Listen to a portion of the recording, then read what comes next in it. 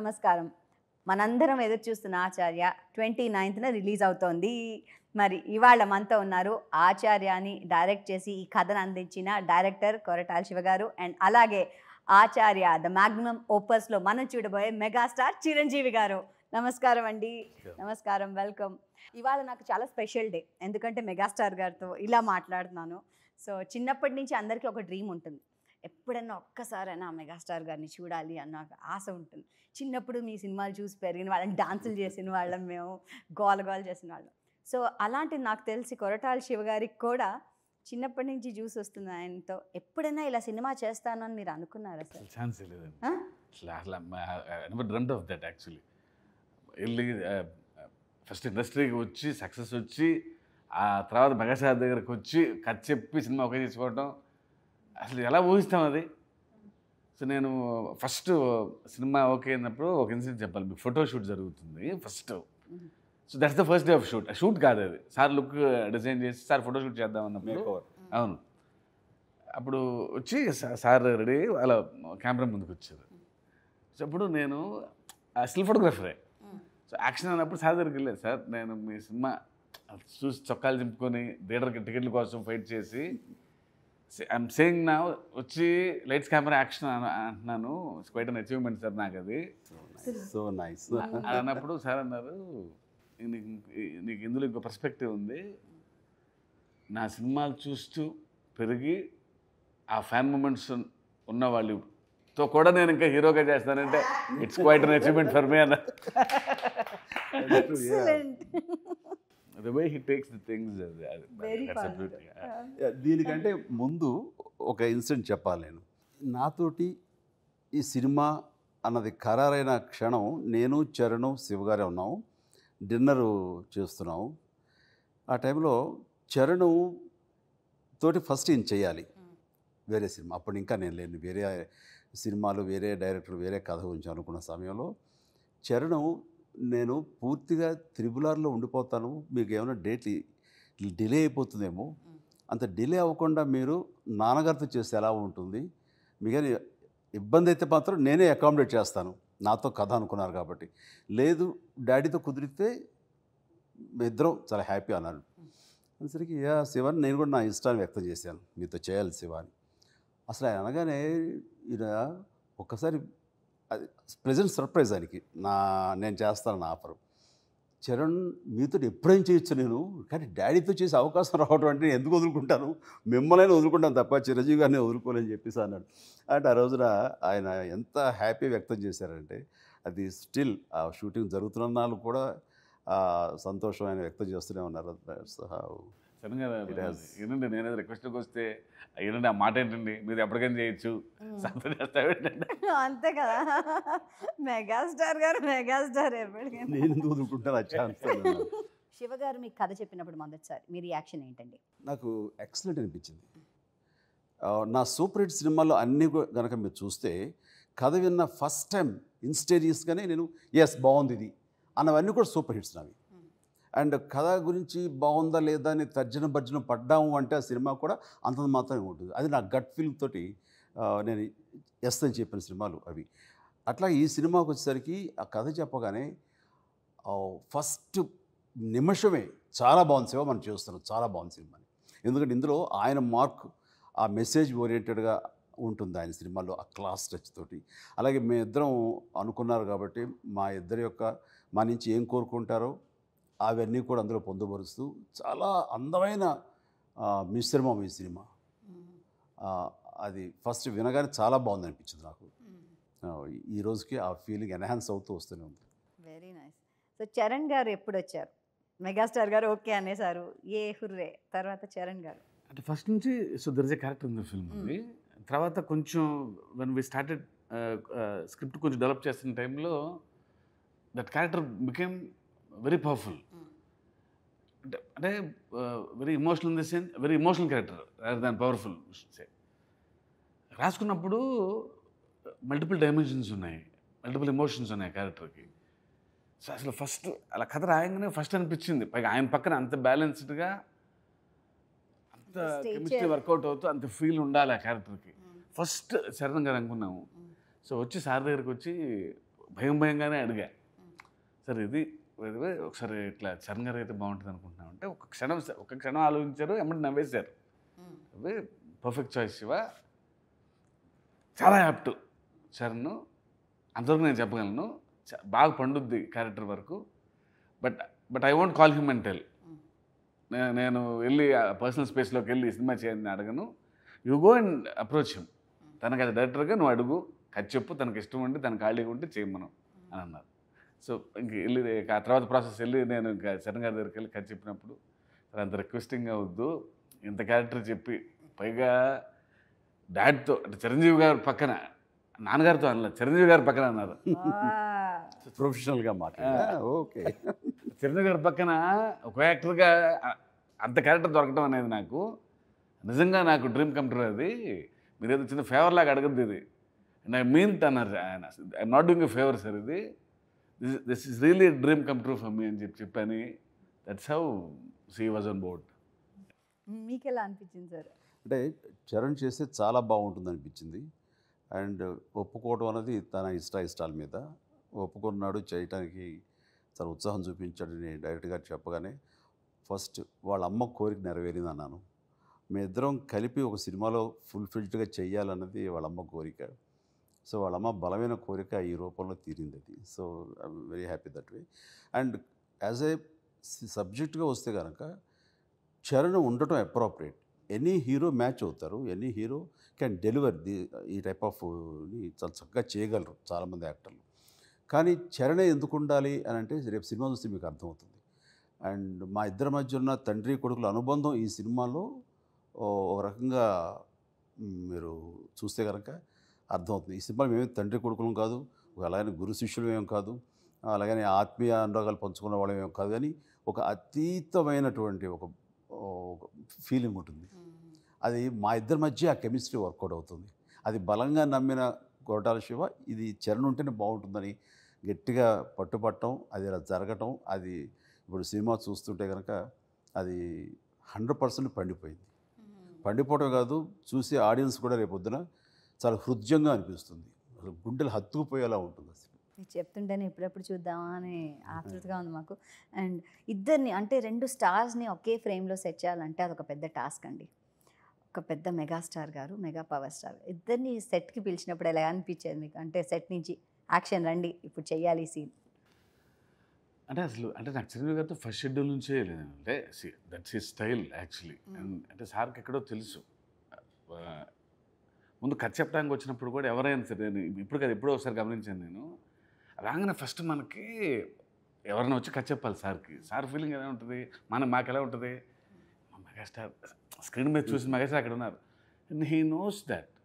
ఆ చిన్న వాళ్ళకి ఒక చిన్న బెదిరి ఉంటుంది, దాన్ని అసలు మొత్తం మర్చిపోయేలా ఫస్ట్ ఆ కాఫీ వచ్చేలోపు విల్ బ్రేక్ ద ఐస్. చాలా అంటే కంఫర్ట్ ఇవ్వడానికి ప్రయత్నం చేస్తాను. 100% నేను కూడా ఇక్కడికి వస్తూనే అది అబ్జర్వ్ చేశాను. మన సినిమాలో చూసే మెగాస్టార్ అయినా అది అనిపిస్తుంది. సో ఆ నార్మల్స్ క్రియేట్ చేసి మాట్లాడతారు, ఆయన స్టైల్ అది. So even on sets 200 members crew కూడా రాగానే కొంచెం ముందు అలర్ట్లో ఉంటాం కదా, దాని నీట్గా ఆర్గానిక్గా అలా ఐఎమ్ వన్ అమాంగ్ యూ అనే ఫీలింగ్ తీసుకొచ్చిన తర్వాత అందరూ రిలాక్స్ అయిన తర్వాత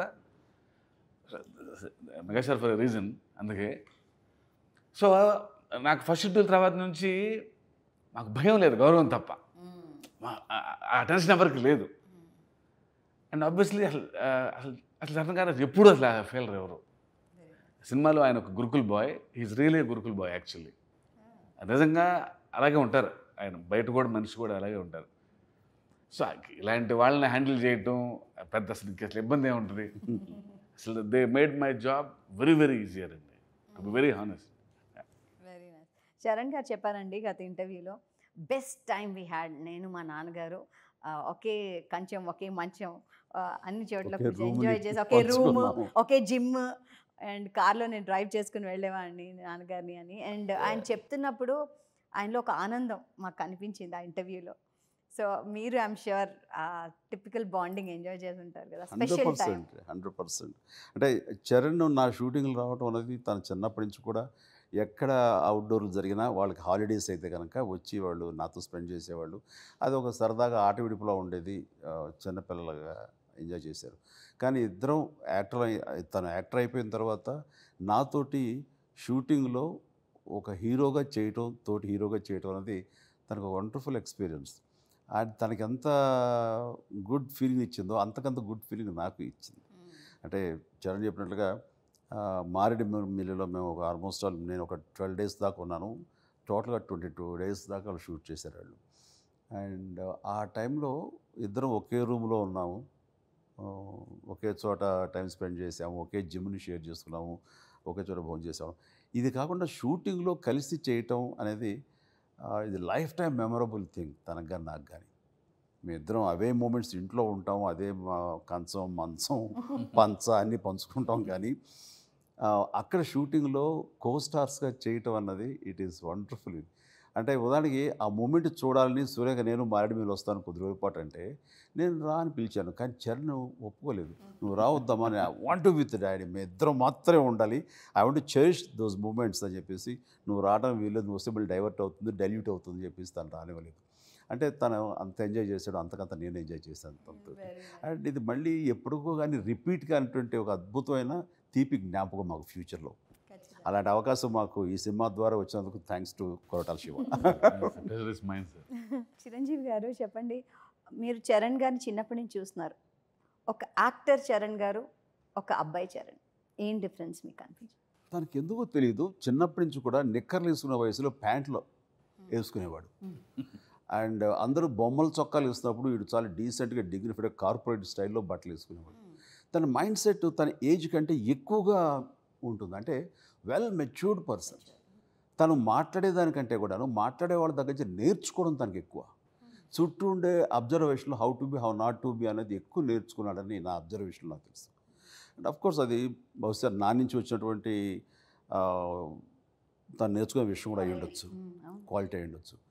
అందుకని ఎప్పుడు కూడా తన ఫ్రెండ్స్ కూడా చూస్తే తన ఏజ్ వాళ్ళు ఉంటారండి. తనకి ఇప్పుడు 30sలో ఉంటే 40s 45 వాళ్ళు తన ఫ్రెండ్స్. అది ఎందుకు అట్లాగే అంత మెచ్యూరిటీ ఉన్న వ్యక్తిగా ఉంటాడు వ్యక్తిత్వం.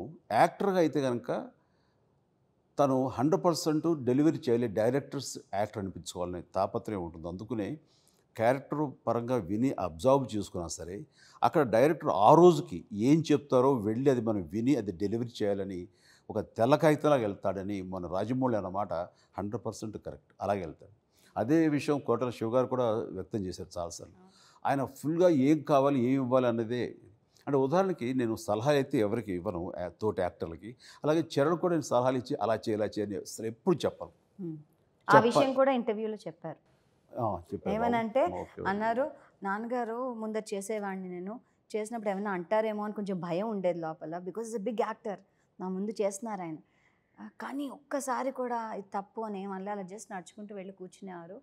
He let me allow to do what I want to అని అన్నారు. 100% తనలో ఉండే ఒరిజినాలిటీని నేను నా సీనియారిటీ తోట లేకపోతే ఏదో చెప్పాలని ప్రయత్నం చేసో నాకు అనిపించిన విధంగా అక్కడ రాకపోతే అలా చేస్తే బాగుంటుందని నా పాయింట్ ఆఫ్ వ్యూలో నేను చెబితే తన నుంచి రావాల్సిన ఒరిజినాలిటీ కానీ ఆ ఆర్గానిక్ మూమెంట్స్ నిజంగా మిస్ అయిపోతాయి. ఆ ఒరిజినాలిటీ ఇచ్చేటటువంటి దానికి ఉండే బలం తెచ్చిపెట్టుకున్నది అడాప్ట్ చేసుకుని దానికి ఉండదండి. ఆ ఒరిజినాలిటీ ఉండాలి పెర్ఫార్మెన్స్లో. అంటే కనుక మనం ఎవరు ఎలాంటి సలహాలు ఇవ్వకూడదు. ఈజ్ అన్ యాక్టర్, డెఫినెట్గా అర్థం చేసుకుని డైరెక్టర్గా ఏం కావాలో అది ఇవ్వగల సత్తా ఉన్నవాడు. కాబట్టి ఐ థింక్ తను చెడకే కదండి, ఏ ఒక్క యాక్టర్లు కూడా సలహాలు ఇవ్వని ఏమి ఇచ్చారు. మరీ తప్పు జరిగిపోతుంది అనుకుంటే వెనక జూనియర్ ఆర్టిస్ట్ దగ్గరికి వెళ్ళి కూడా బాబు అటు చూడు ఇటు చూడు అని అలాంటివి మాత్రం చెప్తాను, ఏ హెసిటేట్ చేయండి అలాగే. అండ్ చరణ్ ఆ రకంగా వ్యక్తిగతంగా కానీ యాక్టర్గా నేను తను అలా చూస్తుంటాను. చాలా కొత్త విషయం ఇది. నార్మల్గా పిల్లలు నాకు ఇలా చూడు అలా చూడు, ఇలా చెప్పకు ఇలా చెప్పకని తాపత్రయపడే పేరెంట్స్ని చూసాను. కానీ మీరు ఇంత బ్రాడ్గా ఆలోచిస్తున్నారన్న దృక్పథం ఫస్ట్ టైం, మొదటిసారి వింటున్నాను నేను. మీరు చెప్పండి సార్, ఇద్దరు స్టార్స్తో చేస్తున్నప్పుడు ఎవరు ఎక్కువ ఎవరు తక్కువ అన్న ఒక సమస్య ఉంటుంది. బికాజ్ ఇద్దరికి అంతేమంది ఫ్యాన్స్ ఉన్నాం, ఇక్కడ ఫ్యాన్స్ మీద ప్రెషర్ కూడా మీ మీదే ఉంటుంది నాకు తెలిసి. సో ఆ బ్యాలెన్స్ ఎలా చేసుకున్నారు ఈ సినిమాలో? అంటే ఇది కొలతలు వేసుకున్న చేసిన స్క్రిప్ట్ కాదు యాక్చువల్లీ. సో ఇద్దరికి 2 strong characters in the film. So నడివి ఎక్కువ చిరంజీవి గారికి ఉంటుంది, ఎక్కువ చిరంజీవి గారి కథ అది. బట్ చరణ్ ఆయన ఉన్నంతసేపు 2 shades ఉన్న క్యారెక్టర్. సో అసలు ఎక్కడ లెక్కలు ఆయనకి తగ్గించాలి నెక్కించాలి అసలు ఆ ఫీలింగ్ లేదు.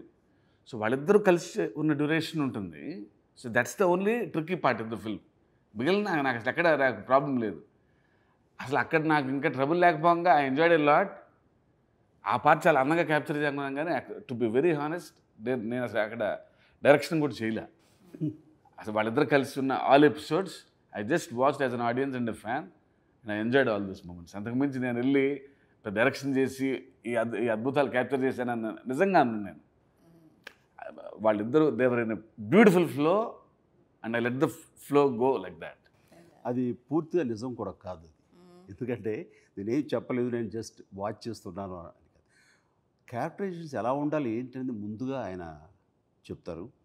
అది మేము అబ్జర్వ్ చేసుకుని ఓహో శివకి ఎలా ఉండాలి కదా అని మేము దాన్ని డెలివరీ చేయడానికి ట్రై చేస్తుంటాం. కాబట్టి ఆయనకి మోస్ట్లీ ఆయనకి ఇబ్బంది ఉండదు. ఎప్పటికప్పుడు ప్రతి షార్ట్కి తెలియజెప్పాల్సిన అవసరం అది ఉండదు ఆయన ఫీల్ అవుతారు. కానీ ఒక్కొక్కసారి తెలియకుండా నేను నా స్టైల్లో అగ్రెసివ్గా చెప్పాల్సిన వచ్చినప్పుడు చాలా సాఫ్ట్గా చాలా స్వీట్గా తన నేచర్ లాగానే తన భాష్యం కూడా అలాగే ఉంటుంది. అంటే అలా అక్కర్లేదు, కొంచెం కూల్గా చెప్తే బాగుంటుంది అని అన్నాను. ఓ సారీ, నేను కొంచెం గాడి తప్పుతున్నాను. ఓకే శివ, అలాగే చేస్తానండి. ఏమో అలా చేస్తే నేను కొత్తగా చూసుకుంటానేమో తెర మీద. అది శివ ఇన్పుట్స్ తోటి మేము అడాప్ట్ చేసుకొని డెలివర్ చేసింది. దట్స్ బ్యూటిఫుల్ అండి. ఆ relationship of an actor and director చాలా ఇంపార్టెంట్. అది అంటే ఎంత ఎదిగినా ఒదిగి ఉండి నేర్చుకోవడం అనేదంతా ఆయన దగ్గర నుంచి నేర్చుకోలేము మనం. రేపు ఒక్కోసారి ఏదైనా క్రూషియల్ సీన్ ఉందనగా ముందు రోజు నైట్ రమ్మంటారు, సీన్ పేపర్ ఒకసారి ఓన్ చేసుకుంటాను, ఐ రిహార్స్ ఇట్ స్టిల్. నేను ఒకసారి అసలు వచ్చినప్పుడు ఓపిక కూర్చొని సీన్ రేపు అనుకుందామా అని అంటే మాకుంటుందా అప్పటికి. మేము 15 సినిమాలు చేసిన తర్వాతే ఎక్కడో అప్పుడప్పుడు చిన్న మెకానికల్గా అవుతుంటాము. స్టిల్ నేను బాబీని కూడా ఎంక్వైరీ చేశాను. ఏంటంటే లేదన్నా షెడ్యూల్కి ముందు వెళ్ళి ఒకసారి సీన్స్ సార్తో డిస్కస్ చేస్తున్నాను. సో ఇస్ దట్ ఆయనకి సినిమా అంటే బోర్ కొట్టదు, ఆ ప్యాషన్ పోదు. It's the same homework. Obviously సినిమాలు అలాగే ఉంటాయి, ఆయన మెగాస్టార్ గానే ఉంటాయి. రేపు ఏం చేయబోతున్నాము అన్నది ముందు రోజు తెలుసుకుంటే కానీ నేను స్థిమితంగా నిద్రపోలేను. ఏదో ఒక రెస్ట్లెస్గా ఉంటుంది. రేపు కరెక్ట్గా నేను వాళ్ళు అనుకున్న ప్రకారం చేయగలనా లేదా, దానికి న్యాయం చేయగలనా లేదా అనే దాని మీద కొంచెం డిస్టర్బెన్స్గా ఉంటుంది నాకు. ముందు రోజు ఆ సీన్ ఏమిటి, ఏం చేయాలి అనే దాని మీద దానికి కావాల్సిన డ్రెస్ కానివ్వండి, మేకప్ కానివ్వండి, ఆ డైలాగ్స్ కానీ ఇవన్నీ ముందుగా చూసుకునే వరకు స్థిమితంగా ఉంటుంది. ప్రిపరేషన్ కూల్గా ఉంటుంది, షూటింగ్ వెళ్ళినా ప్రశాంతంగా ఉంటుంది. అండ్ నైట్ అంతా కేర్లెస్గా మనం పట్టించుకోకుండా ఉండి తెల్లారి షూటింగ్ వెళ్ళేసరికి అక్కడ సీన్ అంటే కొంచెం తడబాటుగా కంగారుగా అలా ఉంటుంది. అది నాకు ఇష్టం ఉండదు. అండ్ ఆల్వేస్ ముందుగా తెలుసుకోవడం అనేది మంచి లక్షణం అని అనుకుంటున్నాను. నన్ను అయితే కంఫర్టబుల్గా కూల్గా ఉంటుంది. చాలా మంచి విషయాలు నేర్చుకున్నామండి వాళ్ళ మీతో. అండ్ మీరు చూస్తున్నారు ఒక చిరుత నుంచి సిద్ధ వరకు చరణ్ గారిలో మీరు చూసిన చేంజ్ ఒక యాక్టర్లో. ముందు నుంచి కూడా నాకు ఎప్పుడు చరణ్లో ఇది తప్పు ఇలా కాదు అని నాకు ఎప్పుడు అనిపించలేదు. మేబీ నా బిడ్డ అనే ఒక ప్రేమ షుగర్ కోటెడ్గా ఉంటుందో ఏమో తెలియదు. కానీ బట్ బయట వాళ్ళు ఏమనుకుంటున్నారని తెలుసుకోవడం ప్రయత్నం చేసినప్పుడు నాకు కూడా ఏం అనిపించలేదు. డే 1 నుంచి కూడా తను బాగానే పర్ఫామ్ చేస్తున్నాడనే ఉంటుంది. బట్ ఇనీషియల్గా టూ మచ్ ఆఫ్ పెర్ఫెక్షన్ తోటి కనుక ఒక కొత్తవాడు వస్తే అది మనకు ఓవర్ స్వీట్గా ఉంటుందండి. నేను నమ్మింది ఏంటంటే కొంచెం ఆ ఎమెచ్యూరిటీ, అది తెలియంది, అబ్బా కొంచెం ఇలా చేస్తే బాగున్నాయి అని అనిపించుకోవడం ఎప్పుడు అడ్వాంటేజ్, ఎప్పుడు అది చాలా బాగుంటుంది. టూ మచ్ పర్ఫెక్ట్గా కనుక ఫస్ట్ ఫిల్మ్స్ ఉంటే అది ఒకసారి 1-2 సినిమాల తర్వాత ఓవర్ స్వీట్గా అనిపిస్తుంది. అలా కాకుండా డెవలప్ అవుతూ ఉంటే కనుక అది ఎప్పుడు మంచి హెల్దీ కైండ్ ఆఫ్ డెవలప్మెంట్. అది ఆస్వాదిస్తారు, ఆమోదిస్తారు, వెల్కమ్ చేస్తారు. అలాగా ఎవాల్వ్ అవుతూ వచ్చాడు. ఐ థింక్ ఈరోజు చరణ్ ఏమిటనేది చూస్తే ఫస్ట్ సినిమాకి ఈ సినిమాకి చాలా బాగా డెవలప్ అవుతుంది.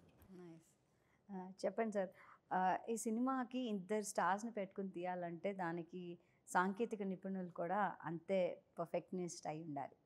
సో టెక్నీషియన్స్ గురించి చెప్పండి, మన కెమెరామెన్ గారి గురించి, director of photography. So first కథ అనుకున్నప్పుడు ఒక వెరీ ఫిక్షనల్ టెంపుల్ టౌన్ అనుకున్నాం. బ్యాక్ డ్రాప్ అది.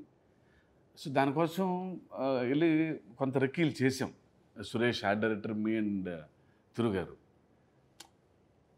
సో అంత ఆర్గానిక్గా అంటే ఒక ఊరు వెళ్తే ఒక బ్లాక్ దొరుకుతుంది, ఇంకో టెంపుల్ టౌన్కి వెళ్తే అక్కడ దొరుకుతుంది.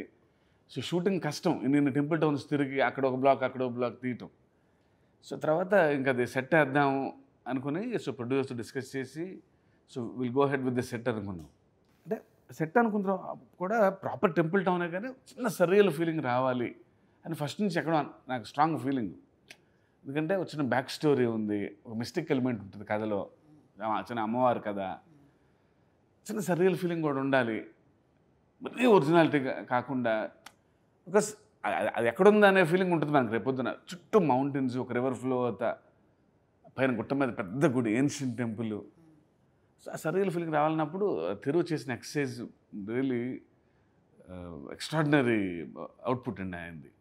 ద కలర్స్ ఈ chose. And coming to Suresh, అంటే లక్కీగా తను he's born and brought up in temple town call Chidambaram. 30 ఏళ్ళు. సో తన బాడీలో అంగుళం టెంపుల్ ఉంది, టెంపుల్ టౌన్లో ప్రతి అంగుళం తెలుసు ఆయనకి. The way he created the temple town వేరే స్థాయి. అంటే భారతదేశంలో ఇంత పెద్ద సింగిల్ సెట్ నాకు తెలిసి ఇప్పటివరకు వేయలే ఎవరు. So this is one of the biggest sets ever made in India. Sprawling 20 acres, ఒక entire town got erected. Entire town, ఒక గ్రూప్ ఆఫ్ పీపుల్ ఇప్పుడు వెళ్ళి టౌన్లో బతికేయచ్చు, పెట్టగట్టే తీసుకుని సర్దుకొని వెళ్ళిపోయి. అగ్రహారాలు, గురుకుళ్ళు, షాపింగ్ స్ట్రీట్స్, కాలనీస్ అన్నీ ఉన్నాయి మా ధర్మస్థల్లో. So the way he created అండి, వెళ్తే మనం at least you'll feel the town. So thanks to my Suresh and తిరు. మీరు చెప్పండి, ఫస్ట్ టైం మొదటిసారి మీరు చూసినప్పుడు ఆ టెంపుల్. నాకు ఫస్ట్ టైం సెట్ వేశారు. ఆ సెట్ వేసిన స్థలం మాదే, కోకాపేటలో. నేను మధ్యలో ఎప్పుడు వెళ్ళలేదు. పూర్తిగా అయిపోయిన తర్వాత వెళ్ళాను. అప్పటికి కొన్ని నెలలు అది అయిపోయింది. అది ఇంకా షూటింగ్ స్టార్ట్ అవబోయే ముందు చూద్దాం, చాలా బాగా చెప్పుకుంటున్నారు వీళ్ళందరూ చెప్పి వెళ్ళినప్పుడు నాకు టేకెన్ ఏ బ్యాక్. ఏంటి ఇంత బాగా అద్భుతంగా ఉంది అని చెప్పేసి. అండ్ ఎస్పెషల్లీ ఆ ఆర్ట్ డైరెక్టర్ సురేష్ చాలా మంచి పనితనం కనపరిచాడు. దానికి ఉదాహరణ ఏంటంటే, ఇద్దరం కూర్చుని అక్కడ చూస్తుంటే, టీ తాగుతూ చూస్తుంటే ఆ గాలిగోపురం పైన ఒక తేనె తుట్టు కనిపించింది. అబ్బా, ఈలోగా అప్పుడే తేనె పెట్టిస్తుంది, ఇంత పెద్ద తేనె తుట్టు అయిపోయింది, ఏమైనా అది తీయచ్చు కదా అన్నారు. అయ్యో కాదు, అది ఆర్ట్ డైరెక్టరు కావాలని పెట్టిన ఆర్టిఫిషియల్ తేనె తుట్టు అది అని చెప్పి నేను ఆ షాక్లో ఉండిపోయాను. అవునండి, అంత న్యాచురల్గా చేశాడు, అంత బాగుంది. మనం చూస్తే కనుక మనుషులు రీచ్ కానిటువంటి అలాంటి మారుమూల గాలిగోపురాల్లో ఇలాంటి తేనె తుట్టులను మనం చూస్తూ ఉంటాం. అది కూడా దృష్టిలో పెట్టుకున్నాడంటే కనుక, అతను టెంపుల్ టౌన్ చిదంబరం నుంచి వచ్చాడు కాబట్టి తమిళనాడు, అతను అంత ఆథెంటిక్గా ఇది చేయగలిగాడు. ఈ సినిమాకి ఆర్ట్ డైరెక్టర్గా సురేష్ 100% పర్ఫెక్ట్ న్యాయం చేశాడు. అది మన సినిమాలో చూస్తాం. అది రియల్గా ఎక్కడికో వెళ్ళి తీసామంటారు తప్ప అది సెట్ అని ఎవరు అనుకోరు. అండ్ దాన్ని రాబట్టడంలో తిరు అద్భుతమైన కెమెరామెన్, తన పనితనం తను చూపించాడు. సో తను ఏదైతే ఒక మిస్టికల్గా ఉండాలి, నా కథలో ఒక దైవత్వం ఉంటుంది, అది అలా సుస్పష్టంగా కనిపించాలి, ఏదైతే శివ అనుకున్నారో అది వీళ్ళిద్దరి సహకారంతో మొత్తం తను అనుకున్నది అక్కడ మనం చూడగలం. అండ్ అంత బాగా నచ్చింది కాబట్టి నేను జనరల్గా ఏ టెక్నీషియన్స్ని ఎవరికి ఏ సినిమాకి రికమెండ్ చేయను. ఎందుకంటే ప్రతి వాళ్ళకి వాళ్ళ టెక్నీషియన్స్ ఉంటారు కాబట్టి. అది అండ్ సురేష్ని గాడ్ ఫాదర్కి నేను వెంటనే చెప్పాను, మోహన్ రాజా ఈ అబ్బాయిని తీసుకొని చాలా బాగా చేస్తాడని చెప్పేసరి. అందరు సావు నా ఇంప్రెషన్ తన మీద. ఫెంటాస్టిక్. ఒక రామోజీ ఫిల్మ్ సిటీ లాగా ఇది కూడా ధర్మస్థలి ఒక విజిట్ ప్లేస్ చేసేయండి సార్, మేమందరం వెళ్ళి చూసి వస్తాం. దాన్ని ఎప్పుడెప్పుడు చూద్దామని ఆతృతగా ఎదురు చేస్తున్నాం మ్యామ్. ఈ సినిమా తర్వాత ఐ థింక్ ఆ అవకాశం ఉంటుంది. ఇస్తారా మాకు? నాకు ట్రైలర్ చూసే చాలా మంది సార్ ఒక్కసారి వెళ్ళి రౌండ్ వేసి వస్తాం, ఇంక్లూడింగ్ మా జర్నలిస్ట్ ఫ్రెండ్స్ కూడా. సార్ ఊరికే ఒకసారి లోపలికి వెళ్ళొస్తామంటే లేదు will go for a tour very soon అని చెప్పాను నేను. వెయిట్ చేస్తున్నాం, మమ్మల్ని పిలవండి. తప్పకుండా. ఓకే, ఈ సినిమాకి మహేష్ బాబు గారు ఇచ్చిన వాయిస్ ఇటీవలే విడుదలైన చాలా మంచి అట్మాస్ఫియర్ అనిపిస్తుందండి తెలుగు సినిమాకి ఇప్పుడు. అంటే మల్టీ స్టార్ సినిమాలు వస్తున్నాయి, ఒక్క స్టార్ ఇంకో స్టార్ని సినిమాలో చేయడం, ఇంకో స్టార్ సినిమాని మెచ్చుకోవడం కానీ, లేకపోతే నిజంగా ఏమున్నాయని జరిగినవన్నీ చెప్పడం కానీ చాలా మంచి పాజిటివ్ ఎన్వైర్న్మెంట్ కనిపిస్తుంది తెలుగు ఇండస్ట్రీలో, పాన్ ఇండియా సినిమాలు రావడం. ఇంత మంచి అంటే ఒక్కసారిగా మనం golden era of Telugu cinema celebration time వచ్చిందని మాకు మళ్ళీ అనిపిస్తుంది ఈ తరాన్ని వాళ్ళకందరికీ. సో మహేష్ బాబు గారు చెప్పడం ఈ సినిమాకి ఎలా జరిగింది, అది ఎవరి ప్రయత్నం? అది శివగారిదే, ఆయనే చెప్పాలి. అంటే నేను the first 2 minutes, so there is a back story for the temple town. ఆ కథ చెప్తూ ఆ వరల్డ్లోకి తీసుకెళ్ళాలి. సో డెఫినెట్లీ ఒక నోన్ వాయిస్, ఒక అంటే స్టేచర్ ఉన్న పర్సనాలిటీ చెప్తేనే ఆ కథలోకి వెళ్తామని ఫస్ట్ నుంచి అనుకున్నాను నేను. సో ఊరికే నేను చిన్న మహేష్ గారిని సార్ ఇట్లా ఆచార్యకి అంటే మా చిరంజీవి గారి సినిమా అండి, బికాస్ ద వే హీ రెసిప్రోకేట్స్. ఎందుకంటే ఆయనకి సర్లేరు నీకు ఎవరు ఆడియో ఫంక్షన్ అప్పుడు ఊరికే సార్ని ఇన్వైట్ చేయాలని ఐ థింక్ మహేష్ గారు నేను వచ్చి పర్సన్ దానికి ఎందుకు కలవటం, ఫంక్షనే కదా, ఫంక్షన్ టైంలోనే వచ్చేస్తున్నాను. చాలు ఒక మెసేజ్ చాలు, దానికి వచ్చి personal పిలవాలా. Mahesh don't be formal please, మీ పిలిచారు చాట్ అలా మర్యాద కాదని నేను నమ్రత వస్తాను ప్లీజ్ అస్సలు రావద్దు. మామూలుగా మరో విధంగా నా గెస్ట్లుగా రండి తప్ప ఇన్విటేషన్ ఇన్వైట్ చేయడం అవసరం రావద్దని అని చెప్పేసి అన్నాను. ఇది వచ్చి పిలిచేదే ఉందండి, వాళ్ళు మనం ప్రమేయం వాళ్ళు కోరుకుంటున్నప్పుడు వెళ్ళటం అనేది బాధ్యతగా మనం ఫీల్ అవ్వాలి, అది సంతోషించదగ్గ పరిణామం. అట్లాగే ఈ సినిమాలో కూడా ఆయన అడగగానే అంతగా రెసిప్రోకేట్ అవుతూ మహేష్ బాబు చేయటం అనేది ఇందా మీరు అన్నట్లుగా ఒక ఆరోగ్యకరమైన వాతావరణం ప్రివేల్ చేయడానికి ఇండస్ట్రీలో మనందరం ఒకటి అని అనిపించుకునేలాగా ఇచ్చిపుచ్చుకోవడం అనేది ఎప్పుడు చాలా అందంగా ఉంటుంది, ఆస్వాదించే విధంగా ఉంటుంది. నేను అట్లాగే ఇస్తాను, వెళ్తుంటాను, చేస్తుంటాను. అలాగే వాళ్ళు నాకు అంత రెస్పెక్ట్ అంత ఇది వాళ్ళు ఇస్తుంటారు. మీరు చెప్తుంటే you be the example you want to live అని అంటారు. You are being that example. అంటే మీరే ఆ ఉదాహరణ అయినప్పుడు మిమ్మల్ని చూసి ఎంతమంది నేర్చుకుంటారు, ఎంతమంది ప్రోత్సాహం. 1-2 సార్లు నా ఫ్రెండ్స్ అడిగినప్పుడు నేను వాళ్ళ సినిమాలో కూడా నేను వాయిస్ ఓవర్ ఇచ్చాను. అలాగే చిన్న సినిమాలు సరే వాళ్ళకి వాళ్ళ ప్రీ రిలీజ్ ఫంక్షన్లు పిలిస్తే కనుక అది చిన్న సినిమానా బుడ్డ సినిమానా అనేది కూడా చూసుకొని వెళ్తుంటాను. అలాగే మనం వెళ్ళి ఆ ఎంకరేజ్మెంట్ ఇవ్వాలి. నేను ఒకసారి అడిగాను బాధ్యత షూటింగ్ అప్పుడు, అమ్మాయి వాళ్ళ 5 జనరల్గా అడగరు ఎర్లీగా పంపిస్తావా ఈ టైంకి వస్తుంది, ఇప్పుడు ఒకసారి సార్ ఏదో అన్నారంటే సాయంత్రం సార్ని ఎవరో వాడేస్తున్నారు ఫంక్షన్ అని అర్థం అవుద్ది. ఎవరో అడిగా సార్ కొంచెం ఈవినింగ్ వెళ్ళాలి శివ కుదురుతుందా అంటాను. అంటే వాళ్ళు ఏదో ఫంక్షన్ ఉందన్నమాట అని చెప్తే వెళ్ళండి అంట. అట్లాగా ప్రీ రిలీజ్ ఈవెంట్స్కి నేను ఒకసారి అడిగా, అంటే ఇంత ఉప్పు కాదు ఎన్ని ఈవెంట్లు అక్కడికి వెళ్ళి మాట్లాడి, పైగా మేమైతే కనీసం మేము ఈవెంట్కి వెళ్తే ఫస్ట్లో మేము 1 నిమిషం మాట వెళ్ళిపోవచ్చు. సార్ వెళ్తే సార్ చీఫ్ గెస్ట్ ఆఖరే కదా సార్ స్పీచ్ ఎప్పుడు. సో 2 గంటల్లో కూర్చోవాలి సార్.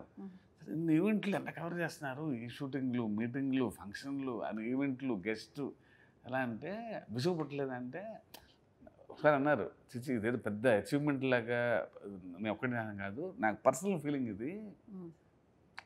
నేను వాజ్ యంగ్, ఈ ఎంకరేజ్మెంట్ కోసం నేను ఆశించేవాడిని. సో అయినో వాళ్ళు ఎవరినో వచ్చినా సరే నన్ను నేను చూసుకుంటాను. నేను అక్కడ నేను ఒక భుజం మీద ఒక చేస్తే అది ఎంత హెల్ప్ అవుద్దో, తనకి ఒక మాట చెప్తే ఆ సినిమాకి ఎంత help అవుద్దో. Because I'm there once upon అంటే నేను ఆ స్టేజ్లో ఉన్నాను, అలా వెయిట్ చేశాను నేను అన్నప్పుడు. నేను అనుకున్నా సార్కి may God give strength to go more and ఎన్ని చేస్తాను బాగుంటుంది సార్. మీకు ఒక సాష్టాంగం. అంటే నాకు ఇనీషియల్గా ఉన్నప్పుడు మనం ఏదైనా సినిమా మన బిగినింగ్ డేస్లో ఎవరైనా పెద్దలు వచ్చినప్పుడు గెస్ట్లుగా మన గురించి ఒక మాట అంటే మనకి ఎనలేని ఆనందంగా ఉంటుంది. అండ్ ఒక్కోసారి వాళ్ళు అంటారని ఎక్స్పెక్ట్ చేసినప్పుడు మన గురించి ప్రస్తావించకపోతే లేదా తృప్తికరంగా మాట్లాడకపోతేనో కొంచెం డిసప్పాయింటింగ్ అనిపిస్తుంది.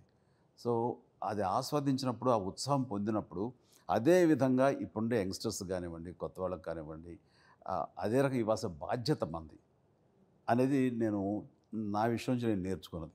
అందుకని ఏ చిన్నవాళ్ళు వచ్చే ఓపెనింగ్ అన్నా, ఏ టీజర్ ఓపెనింగ్ అన్నా, ఏ ట్రైలర్ అన్నా, లేదు చిన్న ఫంక్షన్ చేసుకున్నాం రమ్మన్నా సరే, ఐ థింక్ వెళ్ళటం నా బాధ్యతగా ఫీల్ అవుతాను. వాళ్ళు భుజం తట్టడం అనేది నా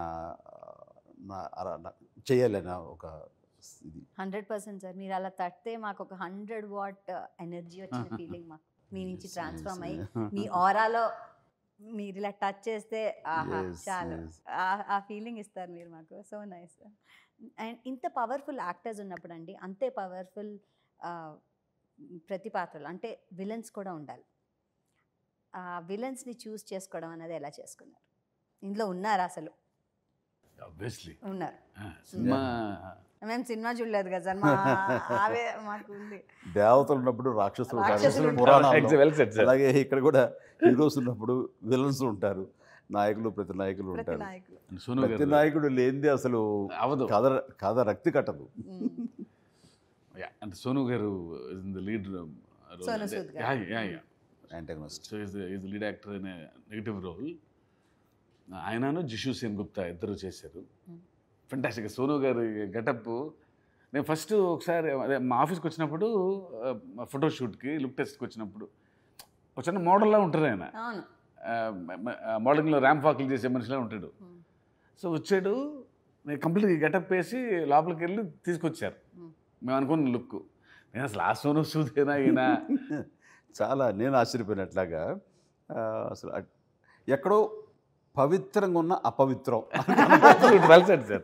పవిత్ర పాపి అంటావే అలా అనిపిస్తుంది. అంత బాగా బాగుంది డిజైన్ చేశాడు ఆ గెటప్కి. పవిత్ర పాపి అలా అనిపించింది నాకు. అంటే ఇంత పవిత్రమైన స్థలంలో ఉన్న పాపాత్రుడు కాబట్టి పవిత్ర పాపి పర్ఫెక్ట్ టైటిల్లా ఉంది అతనికి. And he looks like that.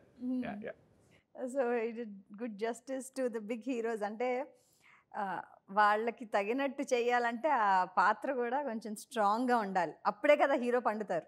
అంటే స్ట్రేంజ్ బ్యాక్డ్రాప్ అతనికి కూడా, అందుకని వాళ్ళు ఎంజాయ్డ్ అలాట్.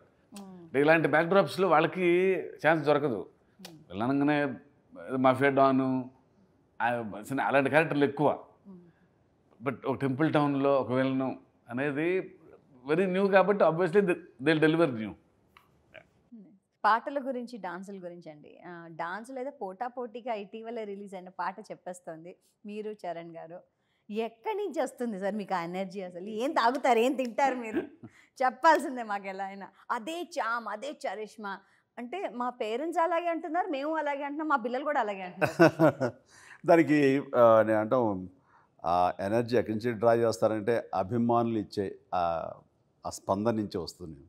డ్యాన్స్ చేసేటప్పుడు అదే ఊహించుకుంటాను. వాళ్ళు డెఫినెట్గా ఈ స్టెప్స్కి వాళ్ళు ఎంతగా రియాక్ట్ అవుతారో పాజిటివ్గా అనేది ఊహించుకున్నప్పుడు ఎనలేని శక్తి నాకు వస్తుంది. అండ్ అంతే తప్ప ఏం తాగక్కర్లేదు, తినక్కర్లేదు, ఏ జ్యూసులు కూడా ఎనర్జీ డ్రింకులు తీసుకో అవసరం లేదు. అండ్ వాళ్ళ స్పందన గతంలోది మళ్ళీ తిరిగి ఆలోచించుకున్నా, దీనికి ఎలా రియాక్ట్ అవుతారో అది తలుచుకున్నా ఆటోమేటిక్గా ఎనర్జీ వస్తుంది. ఆ రకంగా డెలివరీ చేయగలం. అయితే నాకు ఈ సాంగ్ చేసే ముందు మాత్రం చరణ్ దీన్ని నాటు అది కొన్ని చాలా చూశాను. ఘాటుగా వచ్చింది అది. అది చూసిన తర్వాత నెక్స్ట్ సాంగ్ ఈయన పెట్టినప్పుడు చరణ్ వాళ్ళు రెచ్చిపోయి చేస్తే కనుక నేను దానికి ధీటుగా తట్టుకుంటాను లేదనే చిన్న డౌట్ వచ్చింది. కానీ బట్ ఏమైనా సరే ఆ సాంగ్ తగిన విధంగా శేఖర్ మాస్టర్ చాలా చక్కగా కంపోజ్ చేశాడు. శేఖర్ మాస్టర్ కూడా బెజవాడలో ఉన్నప్పటి నుంచి నా అభిమాని, నా సాంగ్స్ చూసి పెరిగాను అని అతను చెప్తున్న దీనికి నన్ను పెర్ఫెక్ట్గా ఎలాగైతే నన్ను చూసి ఆస్వాదించగలరు, ఇలాంటివి అయితే కనుక నా మీద బాగుంటుందని నాకంటే తనకు బాగా తెలుసు. అందుకని తను బాగా కంపోజ్ చేశాడు మా ఇద్దరిది. అండ్ అంత బాగానే వచ్చింది. రేపు మీరు చూస్తారు. 100% అండి. అంటే ఆ సాంగ్ షూటింగ్ జరుగుతుంది చెప్పండి. షూటింగ్ అంతా ఒక ఎత్తు, ఆ ఒక్క సాంగ్ షూట్ ఒక ఎత్తండి. అందరూ షూటింగ్కి వద్దామని, they want to watch them dance together live. ఇద్దరిని కళ్ళ ముందు చూసేయాలని ప్రతి ఒక్కళ్ళు, డైరెక్టర్లు, తోటి డైరెక్టర్లు అందరూ, ఎవరి వన్ కేమ్, ప్రొడ్యూసర్లు, ఆల్ డైరెక్టర్స్ అందరూ. పైగా మీరు జోక్ వేశారు మీరు. అవును, ఎగ్జాక్ట్లీ సార్. దానికంటే టికెట్ పెట్టి అలౌ చేస్తే మన కాస్ట్ ఆఫ్ ప్రొడక్షన్ ఆ సాంగ్ సంబంధించింది బడ్జెట్ వచ్చేస్తుంది, అంతమంది అడుగుతున్నారని చెప్పేసి. ఆఖరికి వాళ్ళ ఇంట్లో వాళ్ళ మిస్సెస్ కానీ, వాళ్ళ అత్తయ్య గారు కానీ, మా అమ్మ, మా సురేఖ్ కానీ వీళ్ళు ఎప్పుడు షూటింగ్కి రావాలి అని పెద్ద కోరుకోరు. అలాంటిది వాళ్ళ ఫ్యామిలీ కానీ, మా ఫ్యామిలీ కానీ ఆ ఒక్క షూటింగ్ వచ్చి చూస్తాం ఇద్దరిని అని రావటం. ఇట్లా ఇద్దరిని లైవ్లో చూడటం దాని ఎక్స్పీరియన్స్ అని ప్రతి వాళ్ళు ఫీల్ అవుతుంటే మాకు ఒక పక్కన ఆనందం, మరో పక్క టెన్షన్. ఆనందం మాది, టెన్షన్ మాది. అంటే చిన్న చిన్న వాళ్ళు అండి అసిస్టెంట్ డైరెక్టర్స్ కూడా. సార్ ఒకళ్ళు మా వైఫ్ వస్తుంది, ఒకళ్ళు మా నాన్నగారు షూటింగ్ వస్తుంది అంటే అసలు ఆ ఫీలింగ్ రావటమే గొప్ప. మంది ఆడియన్స్ వచ్చి దూరంగా చూడటం షూటింగ్. చరణ్ గారు ఫ్రెండ్స్, అదే సార్ చెప్పినట్టు ఆయనకు 45 ఏళ్ళు 50 ఏళ్ళు ఫ్రెండ్స్ ఎక్కువ. వాళ్ళందరూ సినిమాకి ఎప్పుడు రాదు, ఒక్క సాంగ్ అప్పుడు మాత్రం every one came to shoot. అందరూ అందరు రావటం, డిన్నర్ చేయడం, షూటింగ్ చూడటం, సార్ దగ్గరికి భోజనం దాకా ఉంటాం. సార్తో భోజనం అంటే వేరే స్థాయి. అన్నీ ఉంటాయిలేండి రకరకాల. అండ్ అక్కడ జరిగిన చిన్న ఇన్సిడెంట్ అంటే మా అమ్మగారు సురేఖ వచ్చారు అండ్ ఇద్దరు కలిపి వాళ్ళిద్దరి మధ్య చిన్న పోటీ అనమాట. చూడు మా అబ్బాయి ఎంత బాగా చేస్తున్నాడు అంటే ఏం కాదు మా అబ్బాయి బాగా చేస్తున్నాడు ఆయన అంటండి అని వాళ్ళిద్దరూ చాలా ఒకరి మీద ఒకళ్ళు మమ్మల్ని సపోర్ట్ చేస్తూ మాట్లాడుకోవడం ఇవన్నీ కూడా చాలా చక్కటి. అంటే ఆ మూమెంట్ ఓన్లీ వారికే అంటే ఇందులో అతిశయోక్తి లేదు.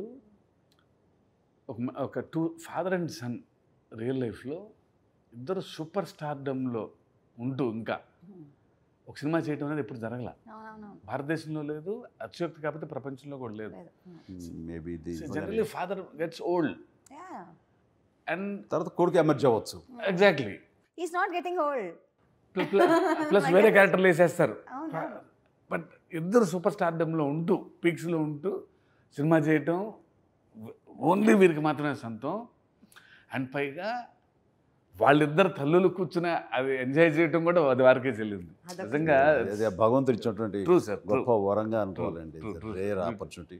రియలీ భగవంతుడికి జీవితాంతం కృతజ్ఞతతో ఉంటాం. చరణ్ గారు కూడా అదే మాట. Thank you Shiva. చరణ్ గారు కూడా అదే మాట అన్నారు. నాకు మా నానమ్మని మా అమ్మని ఆ చివర, మా నానమ్మని ఈ చివర పెట్టి మధ్యలో నేను మా నాన్నగారు చూసి సినిమా చూడాలి ఫస్ట్ డే ఫస్ట్ షో, ఆ ఆశ ఉంది నాకని చెప్పారు. ప్లాన్ చేస్తున్నాం, వెయిట్ చేస్తున్నా అన్నారు. అంటే ఆయనకు కూడా అంతే ఉత్సాహం ఉంది, ఎప్పుడు చూద్దామా వాళ్ళ నాన్నమ్మ గారితో ఈ సినిమా అని. బాగుంది. ఇది ఒక మంచి ఫ్యామిలీ అంటే ఇమోషన్స్తో కూడినటువంటి సినిమా లాగా కూడా అనిపిస్తుంది. సో ఇంకెవరెవరు ఉన్నారు, పాత్రలు ఏంటి, అండ్ ఇంకేం ఎక్స్పెక్ట్ చేయొచ్చు ఒక ఫ్యామిలీ ఆడియన్స్? అంటే నా జనరల్లీ ఇవాళ వచ్చే సినిమాల్లో వన్ టైప్ ఆఫ్ ఇది యాక్షన్ అను, ఇది కామెడీ ఫిల్మ్ అని ఉంటుంది. But Acharya it's really visual treat first.